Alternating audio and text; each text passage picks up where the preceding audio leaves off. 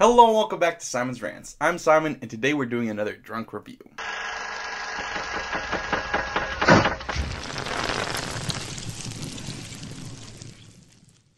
So since today we're doing a short, I got a little drunk ahead of time. Because today we're going to be watching Tim Burton's Vincent. Vincent came out before all of his movies, it came out before his fame, so let's see who Tim Burton was before he was Tim Burton.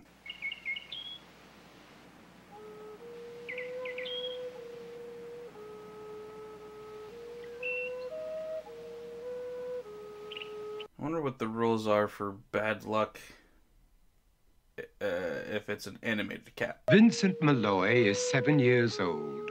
He's always polite and does what he's told. For a boy his age, he's considerate and nice. But he wants to be just like Vincent Price.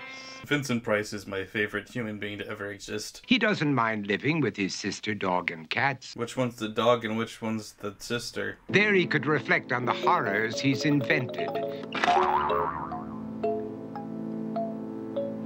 And wander dark hallways alone and tormented. The imagery is great. I gotta give it to Tim. When he was good, he was great, man.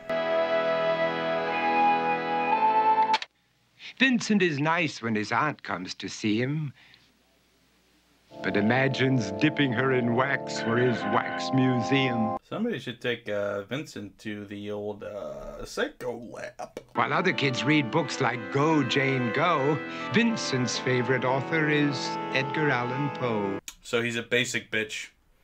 Does he drink pumpkin spice too? His beautiful wife had been buried alive.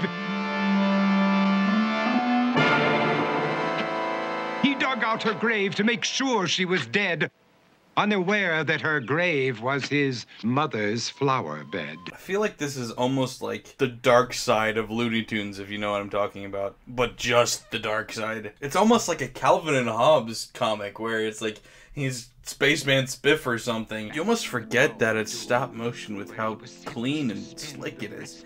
This is some of the best stop motion I've ever seen. I'm not joking at all. Why would I joke about that? Yeah, bros. Dumb. While alone and insane, encased in his tomb, Vincent's mother burst suddenly into the room. She said, "If you want to, you can go out and play. It's sunny outside and a beautiful day." The dry humor is on point. Vincent tried to talk, but he just couldn't speak. The years of isolation had made him quite weak. So he took out some paper and scrawled with a pen, "I am possessed by this house and can never leave it again." I love this. This might be better than any movie Tim Burton has made. You're not possessed and you're not almost dead. These games that you play are all in your head. You're not Vincent Price, you're Vincent Malloy. You're not tormented or insane, you're just a young boy. You're 7 years old and you are my son. I want you to get outside and have some real fun.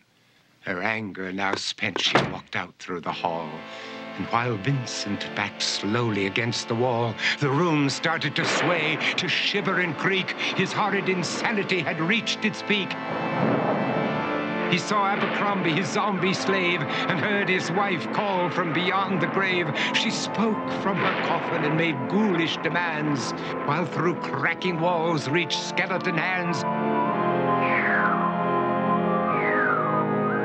Every horror in his life that had crept through his dreams swept his mad laughter to terrified screams.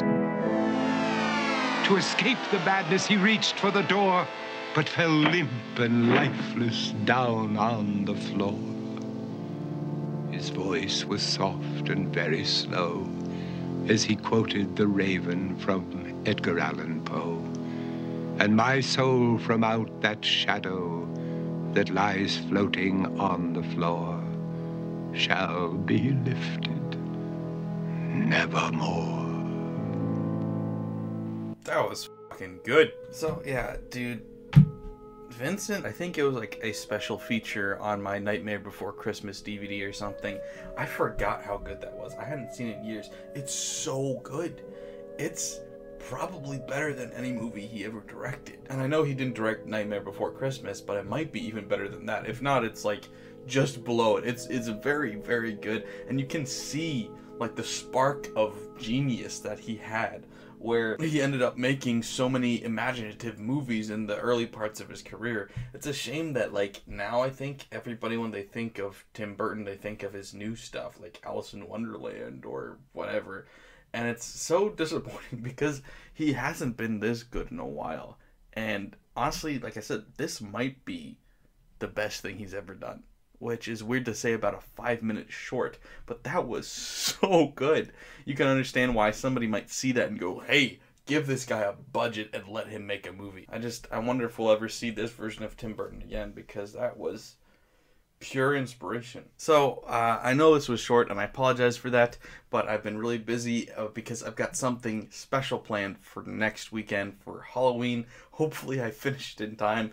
It's going to be quite the effort to edit. So, yeah, hopefully you enjoyed this, and if you did, please remember to like, share, and if you're new here, subscribe. Thanks, guys. Bye. And happy Halloween. That sounded more like Santa Claus than it did anybody creepy. Happy Halloween! Okay. No wonder my channel is dead.